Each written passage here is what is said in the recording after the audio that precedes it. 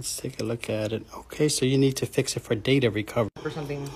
Okay. Yeah, you were calling from the Xfinity place, I believe. Yeah, it was working fine. I dropped it on Friday, and it was working fine all weekend. And then Friday night, Sunday evening, just went out on it. Okay. Is it worth fixing or just get a new phone?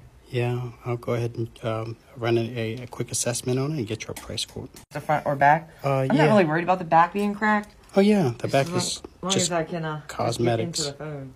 Okay. And what was your name again? Delta. Delta. Oh, that's right. Yeah, what a unique name.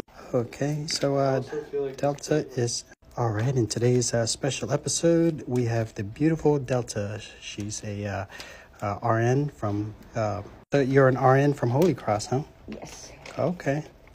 The electrical scanner is responding at 0.56 amps.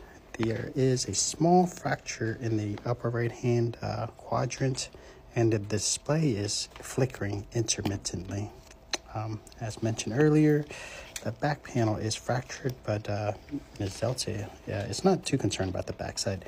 Predominantly wants to get the front side fixed so that she can continue using the phone. No, I don't. Oh, this is your primary phone, huh? Phone for a couple days. Oh my gosh, that must be so painful. Kind of Yeah, pain in the butt at least. Yep. Yeah. It still takes calls, right? Or does it take calls right now or no? I can talk to Google and say, hey, Google, but I don't think it's going to do it right now because when I went to Verizon, they switched my number over to this phone because we were in that process, but then we couldn't get the phone unlocked, so... You have another phone already? Okay, and that's what you're using your phone? No, I'm not using it at all. I can't unlock it. I see. Okay, so you need to put the SIM card back from this phone to this phone to make it work. No. Yeah, let's take a look here. Yep, actually there is a SIM card. Yeah, for them to do?